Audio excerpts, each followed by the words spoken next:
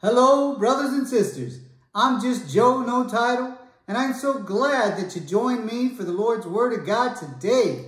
And we celebrate Yeshua, Jesus, the one that is and was and is to come, and there is no other master of the universe. Amen? Amen. So, brothers and sisters, if you brought your Bibles today, please turn with me to the book of Matthew chapter 5.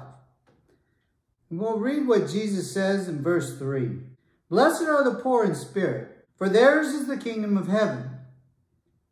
So what this means is, these are people that are not puffed up with pride. They know they need help, and they receive help from the Lord. Amen? Amen. When people commit suicide, God does not take their life. They take their own life. But if God wants to spare them and keep them here, He will have someone intervene like a suicide watch center. God judges people from the point they take their last breath.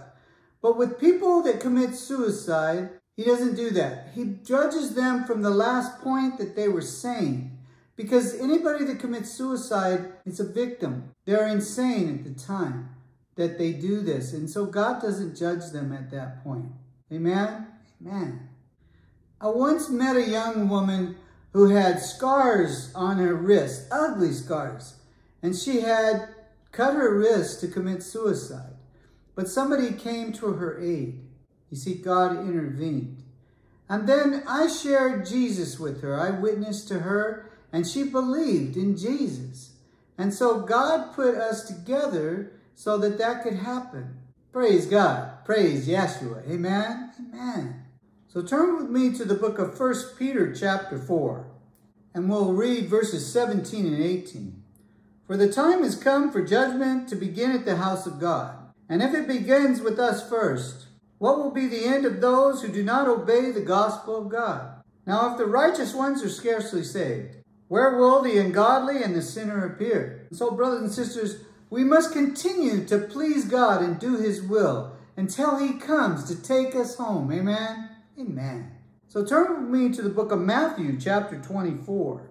And Jesus tells us in verses 43 and 44, But know this, that if the master of the house had known what hour the thief would come, he would have watched and not allowed his house to be broken into. Therefore you also be ready, for the Son of Man is coming at an hour you do not expect. So brothers and sisters, we all need to prepare ourselves to meet our Maker. God tests the mind and He judges the heart.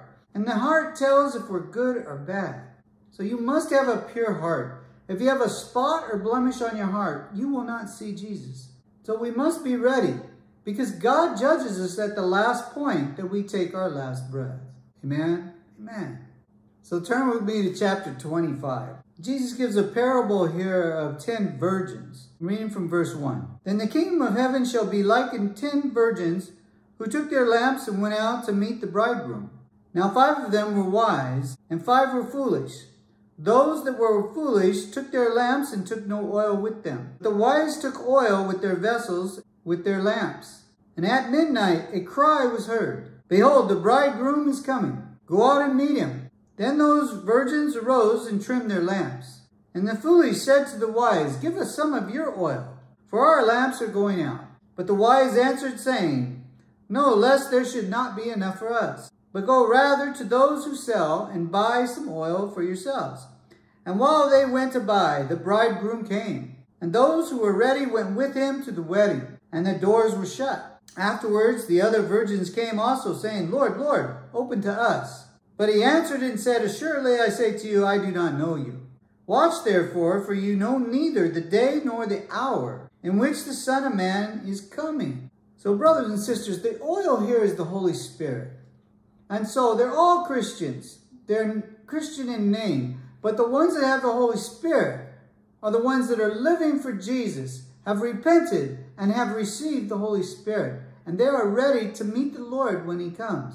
And so, brothers and sisters, you and I have to be ready when He comes. Amen? Amen. In Luke chapter 8, Jesus talks about the seeds. The seed that falls on solid ground are the ones that are saved. He tells us in Luke 14, the ones that fell among the thorns are those who, when they have heard, go out and are choked.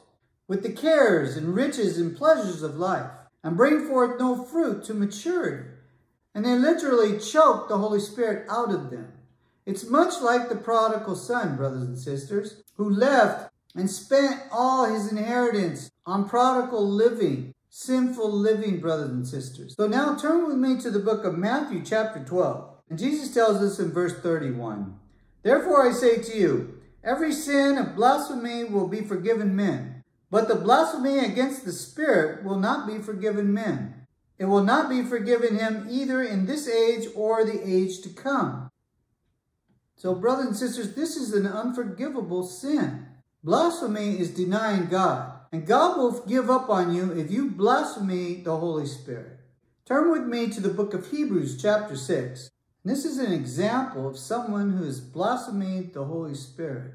And we'll start reading at verse 4. "For it is impossible for those who were once enlightened and have tasted the heavenly gift and have become partakers of the Holy Spirit and have tasted the good word of God and the powers of the age to come, if they fall away, to renew them again to repentance, since they crucify again themselves the Son of God and put him to an open shame." Now I'll give you an example. One time I was in church and a man spoke to the church congregation and shared how he was raised a good Christian in a good, genuine Christian church.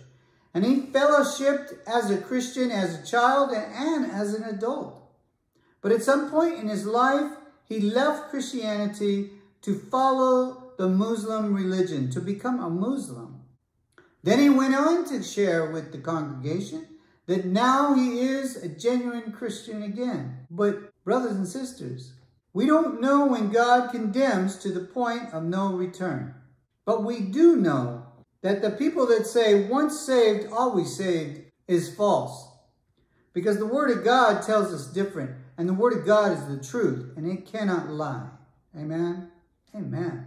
So last, turn with me to the book of Hebrews chapter 10, and we'll read verse 26.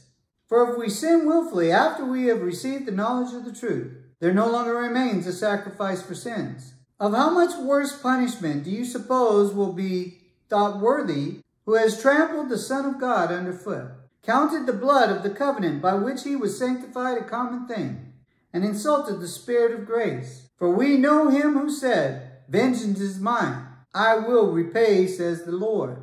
And again, the Lord will judge his people. It is a fearful thing to fall into the hands of the living God."